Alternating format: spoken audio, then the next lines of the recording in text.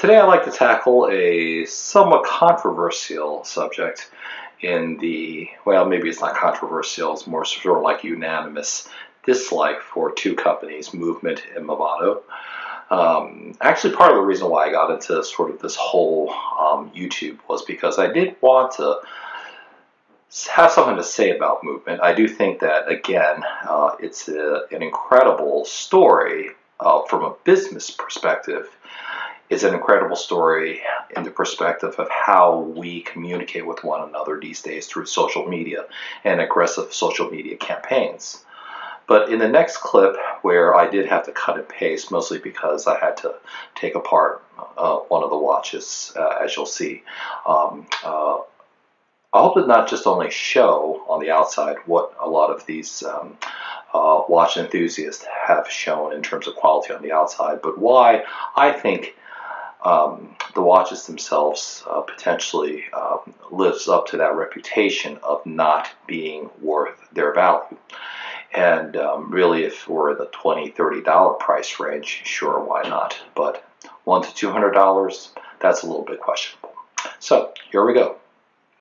Okay, so for those enthusiasts out there, please don't cringe. There is a reason why I'm showing these two watches side by side. I did show this Movement watch in a previous episode, but I want to get into a little bit more as to why people truly do love to dislike actually both these brands. And in fact, the brand you see to your right, Movado, the classic museum watch design, has also been relegated on many of watch enthusiasts' top 10 list of watch brands they don't like. Now, Movado is a little different. It does have a very good background and origin.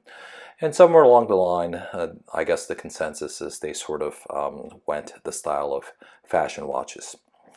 And of course, it would make sense that Movado ended up buying Movement in 2018 for quite a large sum of money. But in a lot of these videos I've seen, one of the things I do see is, of course, people show the outside, etc., of these watches. And of course, you know, you could tell from the bezel to the crystal to the crown and the leather material, etc., as to whether or not there is quality in the watches. However, I want to take a little closer deep dive into this.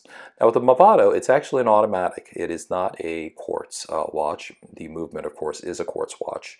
And again, I have shown both these watches before in my videos.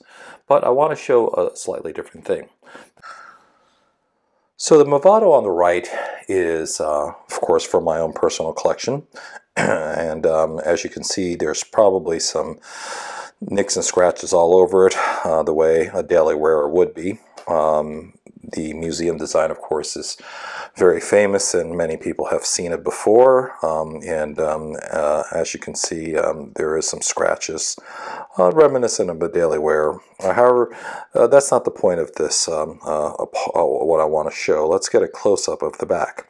So this is why, this is a ETA Movement, this is why obviously this watch will be of inherently more value than the Movement watch because of the fact that, as you can see, it's a very delicate, intricate mechanism. Now this is by no means a very expensive ETA Movement, but nevertheless it is one that is much more precision made, and as you can see, the weight which goes back and forth as I move the watch, that is what helps wind the mainspring to store the potential energy, which translates into the kinetic energy that drives the watch, and you can see the balance wheel there oscillating away, making the watch go forward and keeping precise time.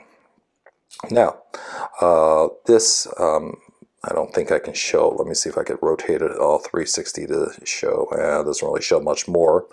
So anyways, I wanted to show sort of the parts of the intricacies of a mechanical movement. In this case, specifically an automatic movement. Now let's contrast that to the backing of the Movement watch, which, as you can see, is a solid case back, and you can't really see the inside. So let's go ahead and take this apart.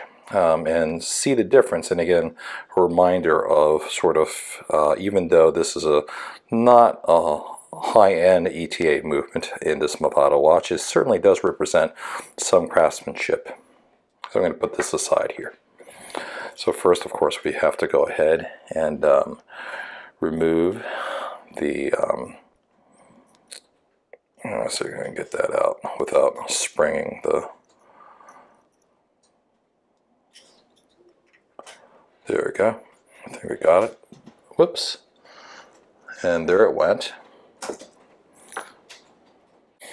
Well, that happens when you're trying to film and do this at the same time. Usually this doesn't launch the same way Rocket does.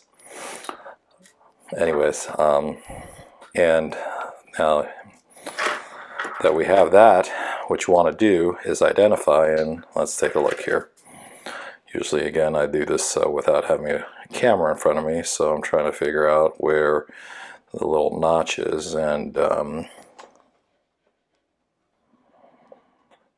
it is. There's a little notch on the side here, as you can see. So come in here, and then boom, and then you pop the back off. Okay. And here, as you can see right away, a very cheap plastic part. Okay.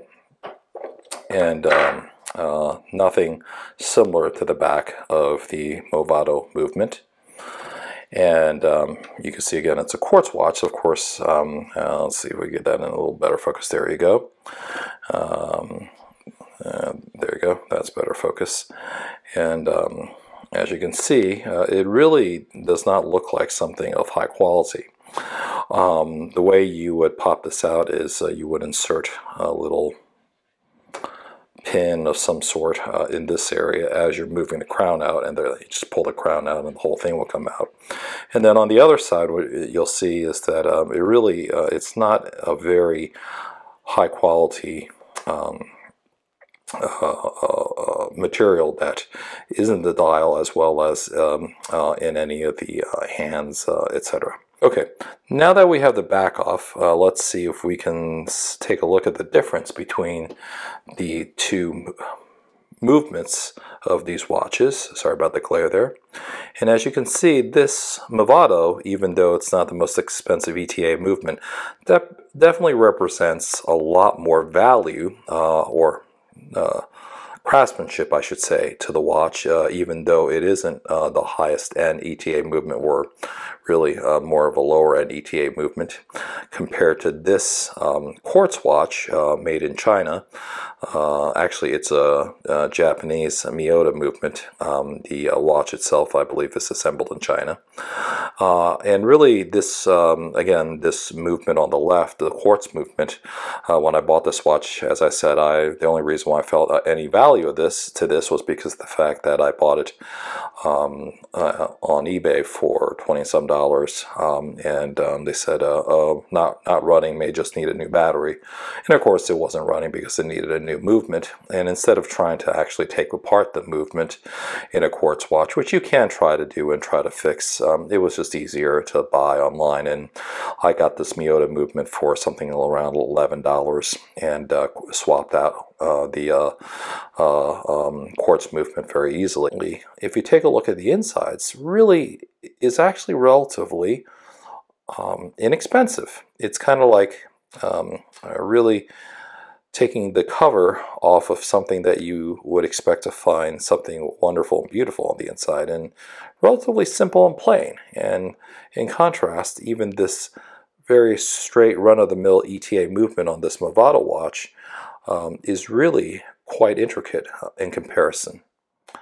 And I think that's why a lot of people, and hopefully this video will explain a little bit more as to why people think that movement is way overvalued to pay $200 for something like this, where in fact, when it was, of course, used broken, you know, I got it for $20 on eBay, and then the movement itself, the mechanism which drives the watch, the engine that drives the watch, I was able to find for $11. Now that's $11 retail, if you can imagine what movement the company can get this Japanese Miyota movement, which is, let's see, it's kind of hard to see, it's a little bit There you go. Might be able to make out Japan right there, Miyota, right here towards the bottom here. But anyways, this Japanese Miyota movement, if it's retail $11, you know, for wholesale, it's going to be a lot more discounted. Okay, so now we'll get the backing back on the movement watch. As you can see, the way you want to line it up is the stem and the crown is there. You see the backing, there's like a little notch there, so you kind of want to make sure that that's in place. This one probably won't make a difference. There actually has been a watch in the past before where I actually misaligned it, and it was such a snug fit. It cut the stem right in half, and I had to get a whole new stem. So you do have to be careful about that. And you know, as you can see, just by pressure alone, it's kind of hard. So usually it's easier just to use one of these presses here. Get it in place. Okay, make sure it's lined up, and a little bit of pressure. Sounds like I broke something, but no, not really.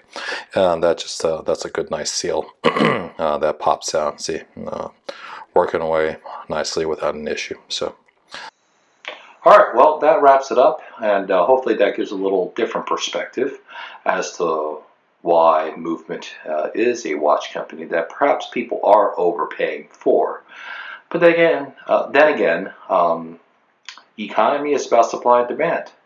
And if you can convince people to buy something, then that in itself, I guess, begs the question, isn't there inherent value in that? I don't know.